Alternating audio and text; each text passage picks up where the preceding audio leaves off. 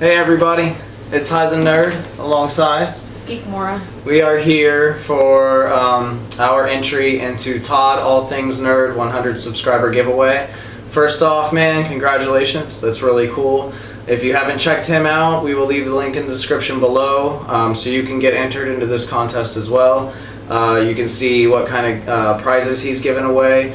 And he's a really nice guy. He makes awesome videos, so definitely go check him out in the link right now below. And he asked us, like, basically what death bummed us out the most in a particular movie. It didn't have to be any sort of genre. And so after thinking about it for a little while, I definitely have to go with the most recent like big death that I saw in movies, and that was Quicksilver in Age of Ultron. Didn't see it coming. I thought for sure, and this is spoilers for anybody who hasn't seen Age of Ultron, so sorry. But with the whole family aspect that Hawkeye had, I thought that they were building him up for like a spectacular death himself, and he is like in the middle of bullet fire trying to protect a child. You think that he's about to get gunned down, and then Quicksilver like swoops in and takes all the bullets, and he's just dead. he's dead. And it was the first, you know, him and Scarlet Witch had just been introduced into the Avengers line, and like we lost him before we could even get to know him. So that bummed me out because he played an excellent Quicksilver in that movie. I love that movie so much. It's kick-ass.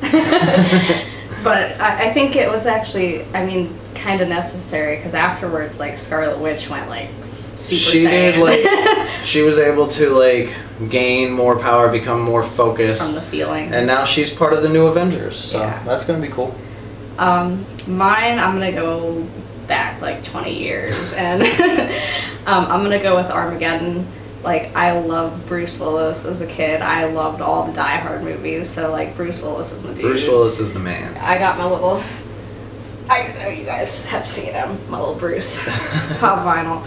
But, yeah, like, Ben Affleck drew the short straw or whatever, and he's all, like, waiting there on the planet, like, he's gonna set it off, and, you know, Bruce Willis, I gotta do it myself. You gotta do it yourself if you want it done right. Has to do it. He was thinking about his daughter. Yeah. At the same time. But it's just so sad. Like, Liv Tyler's, like, her, like, you know, her whole speech, and, like, she's crying, and, like, the Armageddon, or it was pretty sad. The Aerosmith's playing, like all sad in the background. That's a great movie. It's got a really good cast. So. But yeah, that was a pretty sad death. Definitely disappointed. So yeah, those were our, you know, our opinions on like the bumming moments in movies of like our favorite characters dying and whatnot. So that was our entry into Todd.